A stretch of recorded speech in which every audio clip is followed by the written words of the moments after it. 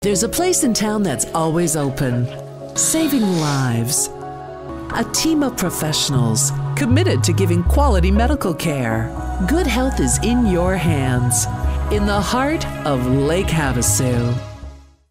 A motorcycle car accident sent the bike rider to Havasu Regional Medical Center Wednesday morning. The 911 call came in around 9 a.m., reporting a car and motorcycle had collided on Kiowa Boulevard, just east of the Empire intersection. Police and fire secured the scene while paramedics evaluated the rider, and AMR ambulance personnel took him to the hospital. Light morning traffic was diverted around the accident scene while the report was recorded by police. Jim Matthews, Havasu Video News.